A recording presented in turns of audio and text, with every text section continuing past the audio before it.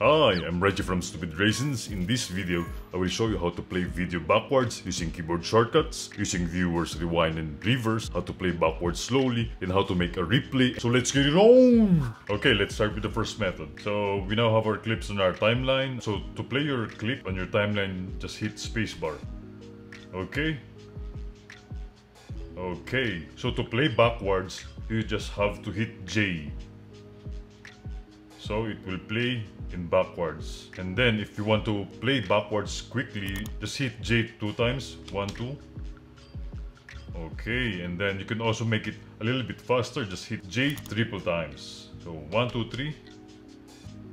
Okay, and then you can also make it more faster. Just hit J 4 times. But it's so fast as you can see your clip, okay? And by the way, if you hit J to play your clip backwards, you can just hit K to pause. K and spacebar are the same, but K is for pause, spacebar is for play and pause, okay? And then if you want to play it forward, just hit L and then double L to make it faster, and then triple L to make it more faster. Okay, and then you can also play your clip backwards by hitting shift and spacebar. You need to hold shift and then spacebar. Okay, that's how you play backwards, and spacebar to make it forward. Okay, okay, now let's go to the second clip, and then I'm gonna hit spacebar to play the clip. Okay, and then you can also play it backwards by holding left arrow to go backwards. Playing the clip frame by frame.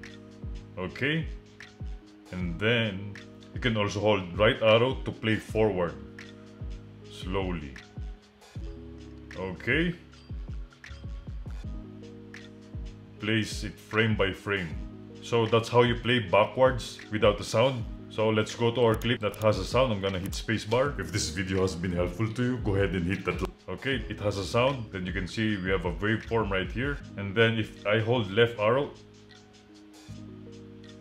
there's no sound. And then if I hit shift and spacebar, there's a sound, but it plays it backwards in normal speed. So to play your clip backwards with sound, just hit K. You need to hold K and then J. So you're holding both keys, J and K. Okay, so I'm gonna hold K and then J to move backwards.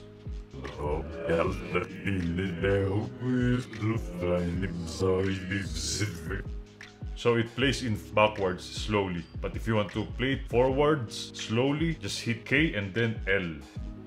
If this video has been helpful to you, go ahead and hit. Okay, while holding both two keys. And then to permanently reverse your clip, you can select your clip and then go to menu and then go to modify and then go to retime and then reverse clip. So I'm gonna hit spacebar from the start.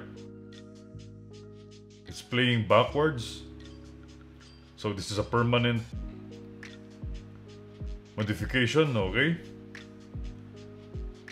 Okay, now let's go to our second clip. Gonna hit spacebar to see our clip. Okay. Okay, just select your clip on your timeline and go to this retiming options button right here and then click reverse clip. So I'm gonna go to the first frame, I'm gonna hit spacebar. So this is the video in backwards.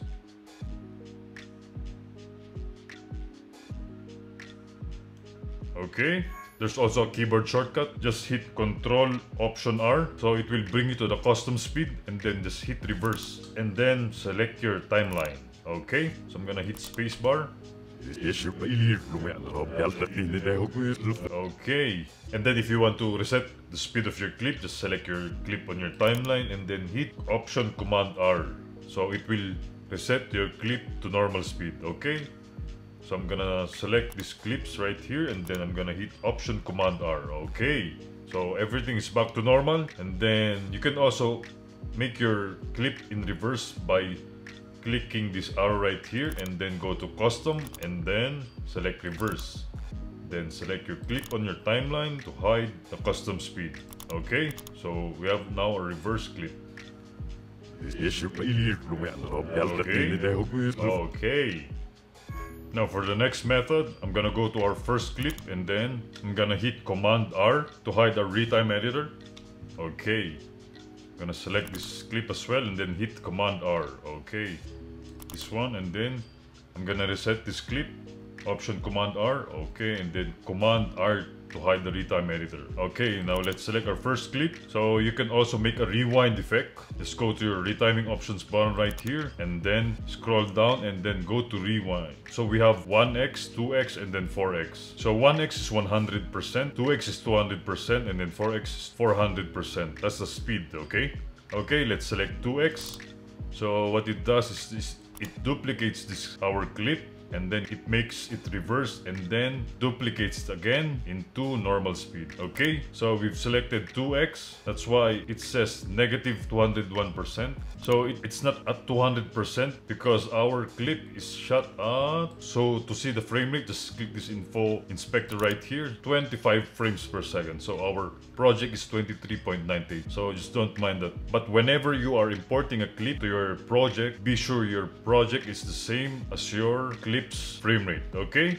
So we don't have inconsistency with our speed, okay? And then let's go back. So as you can see, this is a connected clip. This is not a separate clip. If I hide a retime editor by hitting Command R, this is a one connected clip, okay? And then if I hit Command R again, you can see the rewind effect right here. You can also change the speed by dragging this handle right here. This black line, you can drag it to the right to make it slower, or drag it to the left to make it more faster. Okay, so let's hit spacebar to see it.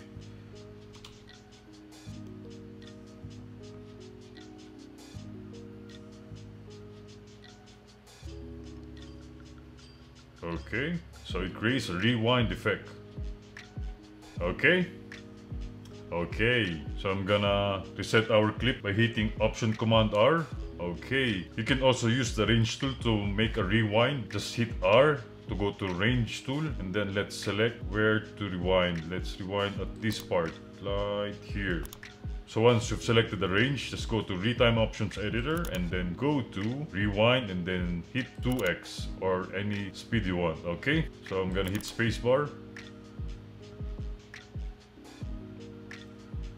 Rewinds and then repeats that moment or range. Okay, and then place back to normal. Okay. Okay, if this video has been helpful to you, go ahead and hit that like button. I would really appreciate it. So let's go to our second clip. So just select this clip and then go to retiming options and then go to instant replay. So you have your 100x, 50x, 25x, and 10x. Let's select 50%. So what it does, it duplicates the clip, this whole clip, and then it makes it slow. We have selected a while ago is 50%, and then it creates an upper third. So it creates upper third right here. It says instant replay, and you can also customize it. Just select this upper clip right here and then go to title inspector, and then you can add build in and out, and you can also change the font. You can also change the size and the color.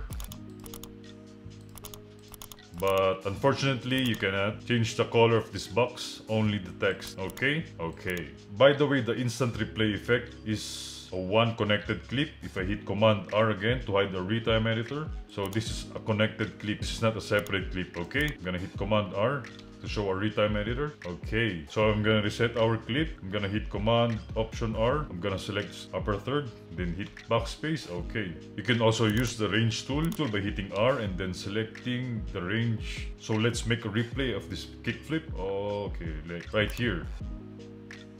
There you go, and then after selecting your range, go to your retiming options and then go to instant replay, and then let's make it 50%. So if you use the range tool, it duplicates the range you want and then it plays at 50% or what speed you selected a while ago, and then it goes back to normal. Okay, so let's see our clip. I'm gonna hit spacebar.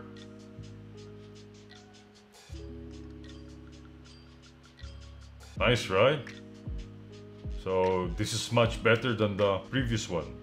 So let's go back to our first clip. So I'm gonna hit Command Option R to reset our clip. So you can also play it backwards in slow motion. Just go to custom speed. So you have two ways to go to custom speed. Control Option R, or you can select this R right here and then custom. Okay, and then if you want to make a clip in reverse, in slow motion, just make it reverse. And then change your rate lower than 100%. So let's make it 80%. So as you can see, it says reverse slow. Okay, and then I'm gonna hit on my timeline so it hides the custom speed. Then I'm gonna hit spacebar. So this is the backwards in slow motion. Okay. So there you have it. Thank you for watching and I hope you learned something today. If you want to learn more, I've made a video about how to slow down a video in Final Cut Pro. Click here to check it out.